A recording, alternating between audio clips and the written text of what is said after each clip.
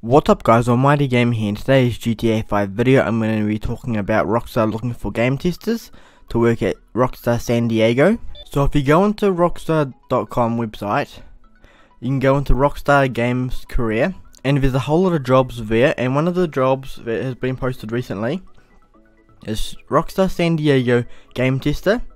Now it says, test our games looking for problems and accurately report errors through our database to ensure superior game quality before release.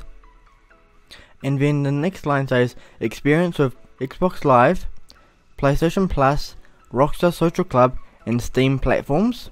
So now, like I said, this is for Rockstar San Diego. Now Rockstar San Diego makes Red Dead Redemption. So if they're looking for game testers, and mainly online game testers, that means the game must be almost finished. They might be already finished the single player and working on the multiplayer now, but it seems like it might be already finished, like the development of the game.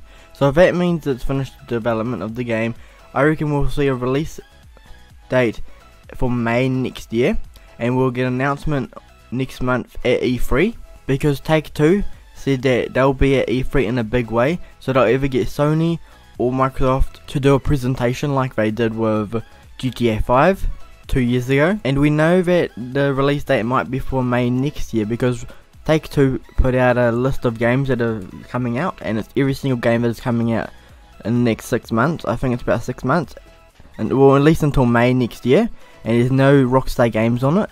So we think that the release date will be for May next year, maybe June next year, and then at E3 this year we'll see maybe a trailer and an announcement of the game, because last month we did get a leaked image of the map, and also some leaked story mode has come out in the last couple of weeks. So this really could mean that a new Red Dead is coming very soon, and for all you PC players, it looks like it'll be coming out on PC, so you'll finally have a Red Dead Redemption on PC.